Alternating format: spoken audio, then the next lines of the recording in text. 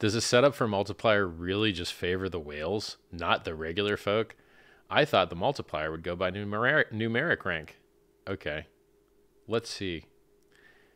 You, as a human, when you buy a lot of something, would you prefer to get a better deal or worse deal?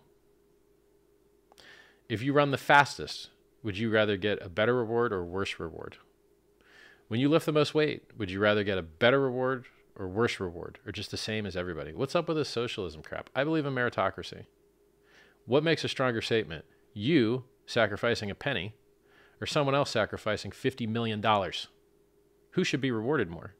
Penny guy or $50 million guy? I'm going to say $50 million guy. And I'm going to say a fair ratio that I modeled from existing wholesale retail structure. So wholesalers make about 10% markup on the stuff they wholesale. Retailers make in between 40% and 100%, depending on how popular the product is. And that's how all of the world stuff gets sold. And it might be less now with the internet reducing retailer margins. So online retailers probably have, 15 to 20% markup over the wholesaler. So like I copied known good working parameters for how much people should be rewarded for volume. And I also analyzed the difference in reward in the Olympics between a gold medal, a silver medal, and a bronze medal. I've done my math. I've done my research.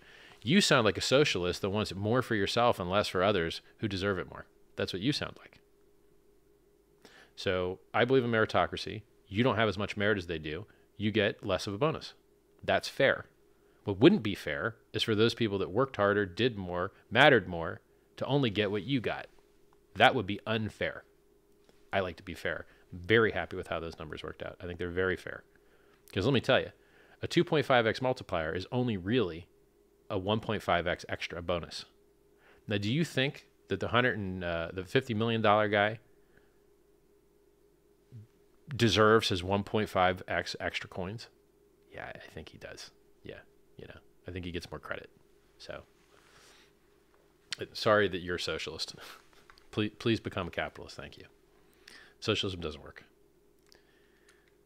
I mean, it works for stuff you need, like medical care and education, but it ain't working for this. This is a meritocracy.